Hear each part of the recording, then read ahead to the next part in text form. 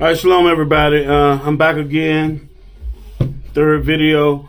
But what I'm trying to do right now, the word needs to go out that the people that are ruling over there in Jerusalem right now, these are not the people of God. They're converts. They're from the tribe of Amalek. And it will take quite some time to explain how we come to that assumption right there. But those people do not belong in the land. When the real people are in the land, the Lord is going to be with them and there's going to be peace on earth. But look, we need to get the word out that these are not the people. Now, when you look over there, all these things that they're trying to do, like they're breaking all these quote unquote humanitarian laws, which a law is nothing if there's no judgment behind it. They've never been punished for all the evil that they're doing over there. However, everyone is starting to wake up and see all the sins that they commit.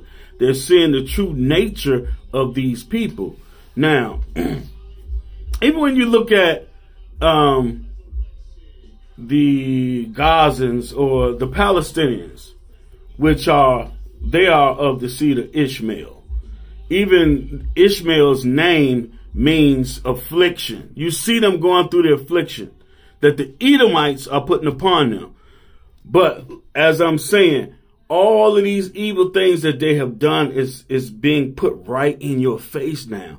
You can see all the evil that they're doing, all the lies, all the murder, just all the oppression and evil coming out of them.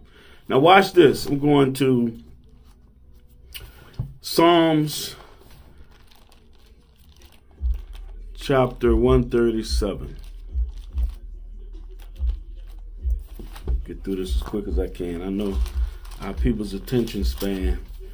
So Psalms 137, I believe almost going to be like 7 or 8. Yeah, verse 8. No, verse 7. It says, "Remember, O Lord, the children of Edom in the day of Jerusalem who said, race it, even to the foundation thereof," which is going into when the Jews that were left were sacked in Jerusalem and carried to Babylon. The Edomites came and they helped the Babylonians take them, and they burnt the temple to the ground. They always burning the temple to the ground, just like the Romans did. See, spirits don't change. People come back and they do the same thing over and over again. Now, verse 8, "O daughter of Babylon, who art to be destroyed, happy shall he be that rewardeth thee, as thou have served us." So, the Edomites are the daughter of Babylon. Now, Isaiah chapter 47. See, the way the Bible is written, you have to go, as we call precepts. You're going from one place to another to get more detail on one particular subject. Psalms 147 and verse 1. This is what's happening today. "Come down and sit in the dust, O virgin daughter of Babylon." The reason she's been called a virgin is because they have not seen mass destruction of their people like they're doing to other folks. "Sit on the ground, there is no throne, O daughter of the Chaldeans, for thou shalt no more be called tender and delicate. Take the millstones and grind meal, uncover thy locks." So the first thing, uncover her covering over her hair. "Make bare the leg." So now showing some leg, right? "Uncover the thigh. Pass over the rivers." So what's happening is her nakedness is being shown. The skirt is being lifted up, and now everybody can see what she's all about. That's what you're seeing over there, what's happening in Jerusalem, and it's also happening dealing with the United States. All that evil is being shown. Verse 3, "Thy nakedness shall be uncovered, yea, thy shame shall be seen, I will take vengeance, and I will not meet thee as a man. So when Christ comes back, he's taking vengeance on these people. Last scripture. Revelation 2 and 9, and Revelation 3 and 9. Remember, get this message out. These are not the people of God. The book of Revelation chapter 2 and verse 9. I know thy works and tribulation and poverty. Talk about our people. Where is our homeland? But thou art rich, and I know the blasphemy of them which say they are Jews and are not, but are the synagogue of Satan. They're the congregation of Satan. Now, this is at the time, around the time of Christ. Who would that have been? That was Herod. Those were converts all the way back then. The same people, the same great red dragon that was in our heaven then, they're back in there now. Revelation 3 and 9. Behold, I will make them of the synagogue of Satan, which say they are Jews and are not, but do lie. All they do is lie, steal, and kill, as the Palestinians. They lie on them continually. They steal the land continually, and they kill them continually. I will make them to come and worship before thy feet, and to know that I have loved thee, because the Lord loves Jacob and he hates Esau. Jacob, or the Israelites, are going to be the rulers on the earth. Anyone that needs to ask of anything of the Lord, they have to come to us first, because we're going to be the righteous rulers on this planet. Now, I'm done with the scriptures. Now I'm going to show you a list of books that you should get. This one's called The Iron Curtain Over America. And with this, just like others, there was a conversion. You had people called the Khazars underneath their King Bulan. And they were near what today is called Kiev.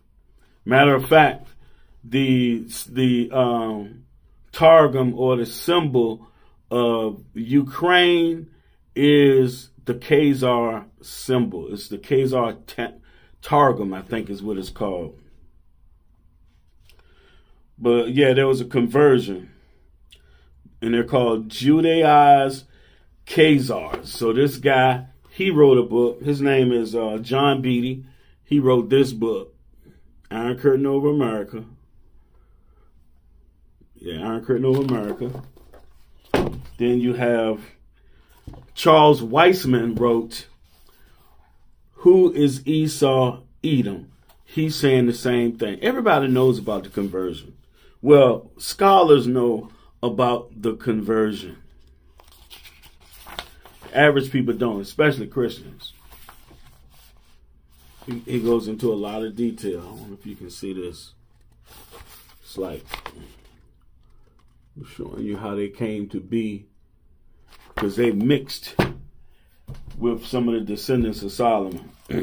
This one, Arthur Kessler, 13th tribe. He was Jewish. Most of the people that's bringing the truth out are Jewish people, just like Charles Weissman. This is a good one. Another good one, Edwin Black. No, Kevin Allen Brooke, The Jews of Khazaria. Get these books. Learn about this.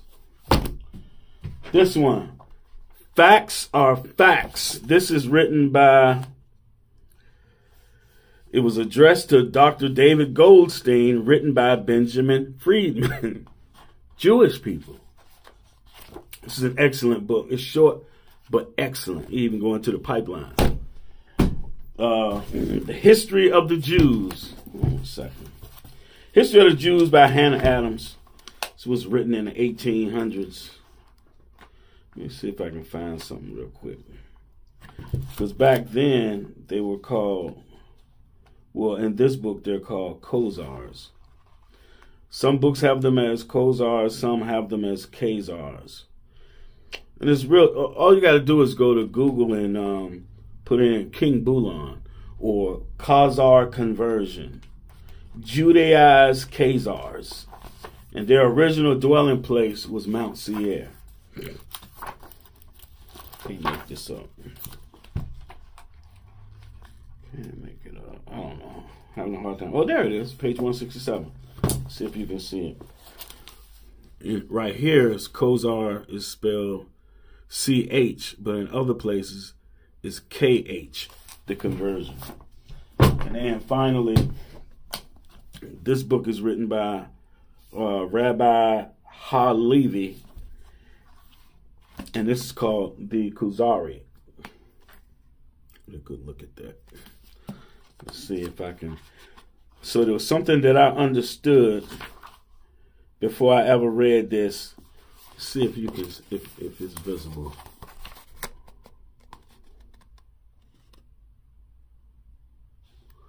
I don't know how visible that is. If you can make it out. But like today you have the Ishmaelites in the land fighting against the Edomites in the land. We're all related. This is 1.22. And the way this is written is from right to left. But anyway, it says, if this were not the case, then how do we explain why Edom and Ishmael, Christianity and Islam, two nations which have divided the civilized world between them? So it's dealing with everybody that's fighting with pretty much are Semites anyway. You got this stupid term, anti-Semitic. We're Semitic, the white man is Semitic, and the Arabs are Semitic. But Ishmael is like our older uncle, and then our brother nation is Edom. The promise is for us. They both want it. They both want the promise, and they both want the promised land. But y'all, do your homework. Share these videos. Those are not the people of God. We are so-called black people. Shalom.